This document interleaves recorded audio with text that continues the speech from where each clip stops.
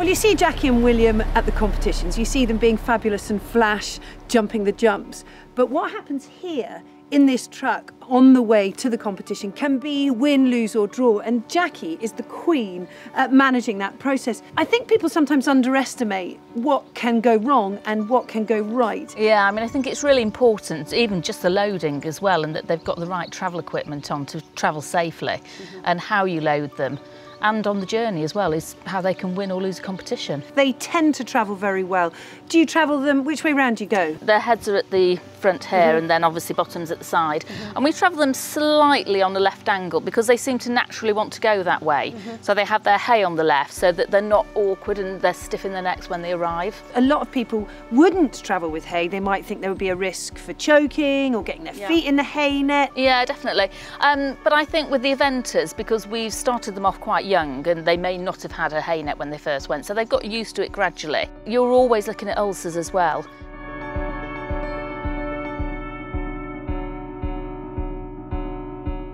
I actually travel mine nearly always with a hay net, particularly important for things like ulcers. You don't want to have an empty stomach for any length of time. And this is Oratorio, who's a horse who I think exemplifies all of that. Well, he's transformed actually since we discovered he had ulcers. He was, first of all, not looking great, and our horses are fed well, and he was not looking the best. So he would get picky in the mornings and would look immediately to find his hay rather than haylage. I mean, you are working with horses every day and you're so in tune with them, so you're picking up those signs. For other riders who perhaps pick up the signs, what should they do next? I mean, I think the ultimate thing to do is to do a gastroscope. You need to look inside. I think you can assume that you're right, but I think the only way to do it is to properly look medically, and you can see straight away, so you're knowing what you're dealing with, and it's good to know what degree they are. Then you're, no longer ignorance being bliss. I'm assuming really it's about stress management, isn't it? When you're travelling, it's very easy to think that they're just having a nice, it's like us going, oh, we're going to the airport, it's great. A horse doesn't think that way. For them, travelling is really stressful. So as much as you can minimise any problems, the better. What do you do in terms of airflow versus getting cold and breezes on their necks? I'm a big believer in ventilation, and that's what rugs are for. I mean, we're so lucky nowadays that, the rugs are brilliant, and we often have a neck cover on. If they have a breeze, at least the neck's not getting cold. I mean, they want to travel warm, but they don't want to be over warm, but then again, they don't want to be cold either. So we would check them probably nearly every half hour just to make sure that the temperature is good. It's good to go back and check, because God forbid if you have one with colic on the way there or way back, then at least you can see early on. Well, let's go and get one ready and see exactly what you put on, because there's a good bit of fluff and faff, which I like. Yes, we do like that.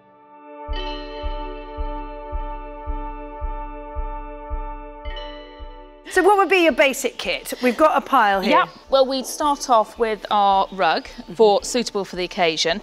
I mean, this is great, actually, because it's a bit of a sweat rug and it has a good covering on the back as well.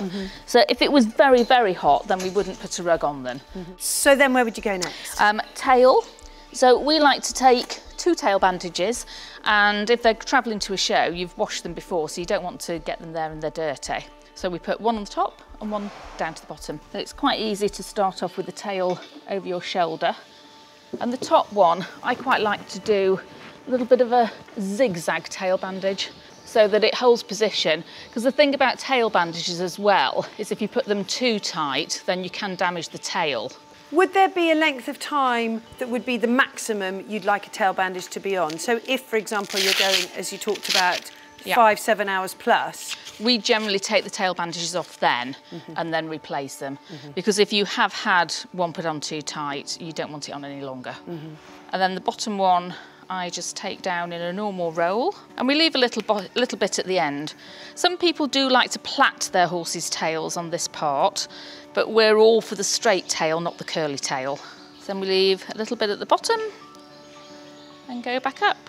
And when they finish the competition, we would only travel back with 1 tail bandage on, because really you're just protecting the dock, because some horses do tend to sit on their tails in the lorry. And to make sure that they have a little bit extra protection, we pop a tail guard on top. And would you ever just travel them in the tail guard? I think sometimes, say when you're flying, then we would, because that's an awfully long time to have a tail bandage on.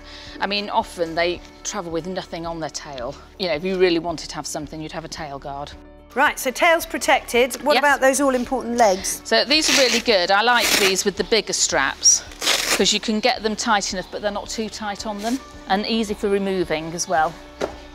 So these are great because they've got a little bit more protection at the bottom to cover the coronet band, because what you don't want is them to take a shoe off in the lorry. So slightly different shaping for the front and back. Yeah. And then the back ones go right up over the hop, yeah, don't they? Yeah, because that's where they're going to bang themselves if they do. And actually for a young horse as well, they sometimes find this a little bit strange, so it's just good to be careful when you're putting them on, because they may initially give a little kick out, or even when they walk off, some of them walk off as if their legs have been changed. Okay, so he's all protected and ready to go. Yep.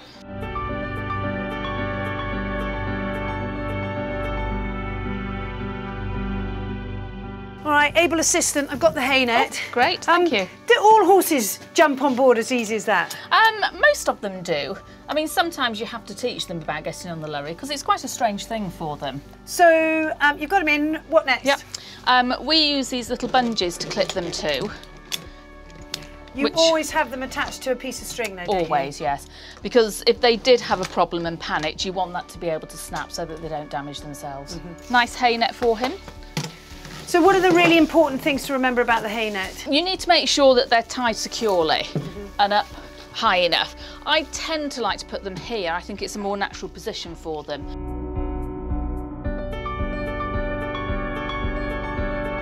So I like to do a normal slip release knot, but then pop it through and turn it round.